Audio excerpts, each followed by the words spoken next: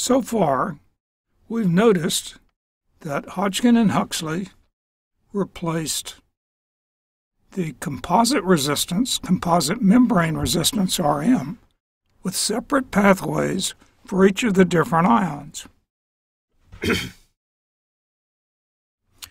In this lecture, we consider what is the mathematical equation for each of these three pathways. Let's take them in turn.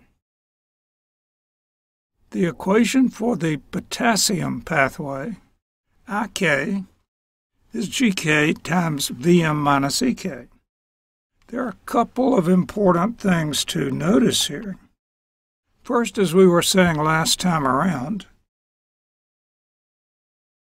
pathway resistance has been replaced by the pathway conductance. That means that in this equation, we have the conductance that multiplies the voltage term, rather than having the current divided by the resistance, as is normally the case for equations written as Ohm's law. But we see in a different way this is another form of Ohm's law, in the sense that it has the current equals the conductance times the voltage. However, this voltage is not just the voltage. It's not just Vm. It's Vm minus Ek. This whole entire composite effect. That is to say, the current that flows, Ik, is dependent on Vm. Vm will be from here to there. Take away Ek minus Ek.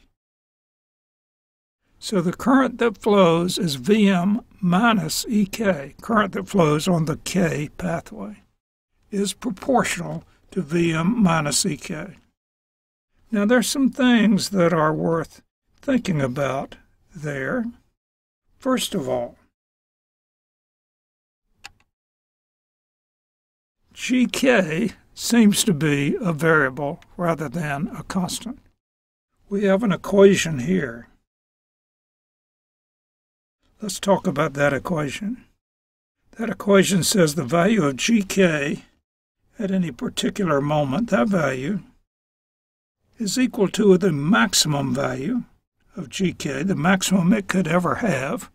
That's signified by this bar over the Gk, the maximum value, times this other quantity n to the fourth. How does one interpret that? Well, very loosely, right here at the beginning, we would say,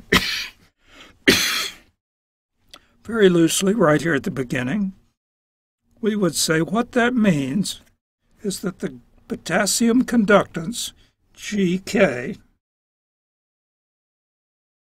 is the conductance that would be present if the channel was completely open, G bar K, times the probability that the channel is open, which is given as n to the fourth. That's a little mysterious, but we'll get to it in a moment. So we really are thinking not for just one channel, but for a whole aggregate of channels, the thousands of channels that are present in a patch. So for that aggregate of channels, the conductivity is the maximum conductivity, the conductivity if all the channels were open, times the probability of a channel being open. Seems like a strange way to do it, but it works, so we like it.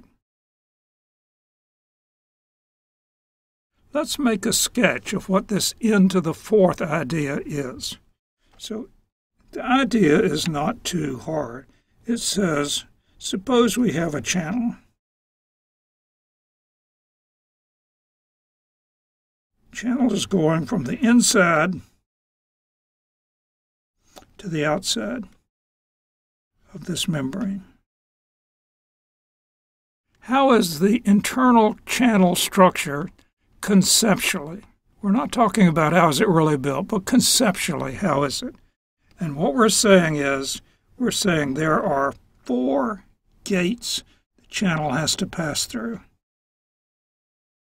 1, an ion has to pass through to get through the channel.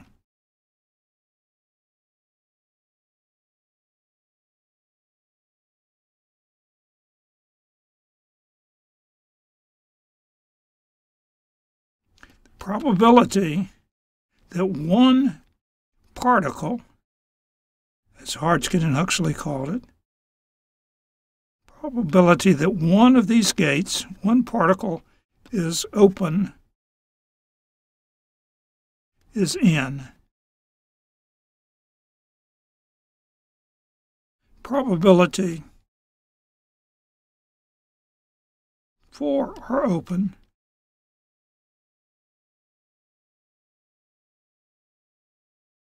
is n to the 4th. That is to say, the product of the probabilities of each one separately. So you think of the whole pathway from inside to outside, the whole channel, for potassium, as being a channel that has 4 units within it, 4 particles. Each particle has to be in the open position, and when all 4 are open, then the channel as a whole is open. That's where the n4th comes from. Now, what is n? Well, we haven't gotten there yet, what the probability is, but once we know it, we know how to find out what the probability is that the whole channel is open. For the sodium pathway, we have a similar structure. Once again, the voltage term is the difference between the transmembrane potential and the sodium equilibrium potential. As you know, this is a hugely different combination than Vm minus Ek. If we look at GNA, we have a similar but not equivalent form. GNA, conductivity of sodium channels that exist at a particular moment, is the maximum value. The value, if all were open, times m cubed h. So m cubed h is again a probability. And let's see if we can make a sketch.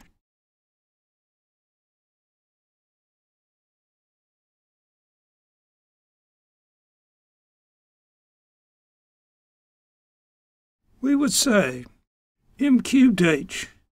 That means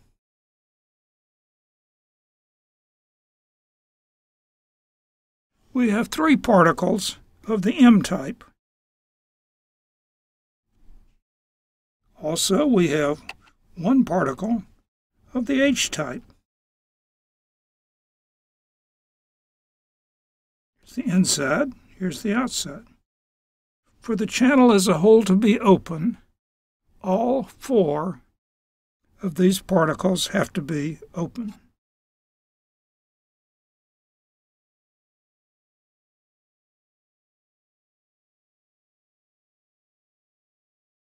So that says the probability that all 4 are open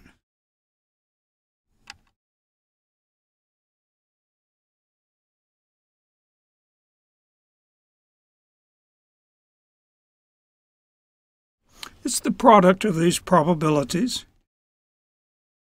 H for that channel, times M cubed, M cubed being because there are 3 M channels. So in other words, it's equal to H times M times M times M. Why do you suppose there are 2 different kinds of gates that are built into this model, 2 different kinds of particles? And the answer to that is it has to do with timing. This is a mechanism by which the right timing can be introduced.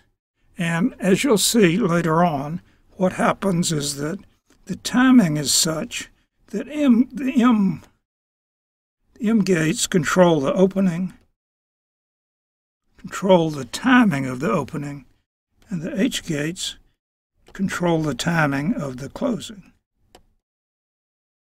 We haven't shown that here, but you'll see that later on.